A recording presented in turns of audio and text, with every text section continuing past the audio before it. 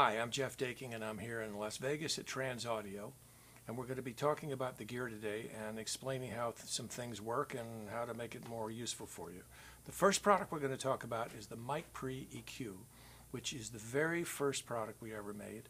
We've been making it now for about 20 years. So you'll notice that this is really basically a channel strip out of a console because it has the mute, the bypass, and a fader. It's from 1970s English technology. It has all discrete transistors, transformers in and out, and it's just a wonderful sounding box. I think you'll find that it makes all of your recording more musical. On the left you have the Mic Pre gain control. It has 75 dB of gain. It also has an output pot so that you can fade the channel in or out.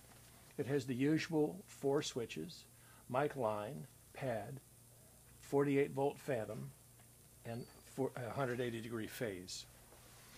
It has 4 bands of EQ. The top and the bottom are shelving, and all of the frequencies are selected by switches. The mid frequencies are peaking and are inductor based. It also has a low-pass filter and a high-pass filter. It has an EQ bypass, and it actually has a channel mute, so you can mute the output of the equalizer.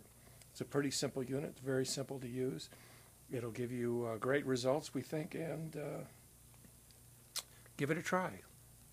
Thanks.